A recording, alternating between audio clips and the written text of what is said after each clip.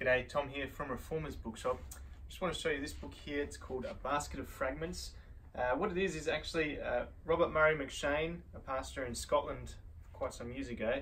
His congregation loved his sermons so much they put together his sermons after he died from their own notes. And Christian Focus has published it in this beautiful hardcover. And the sermons are just so rich and devotional, really. He brings out the beauty of Christ and warms your heart as you read them. They're quite short, sort of 6 to 10 pages each. So I think it'd be really good as a devotional, maybe a personal devotional, or even a family devotional to read through. Just really rich and very enjoyable.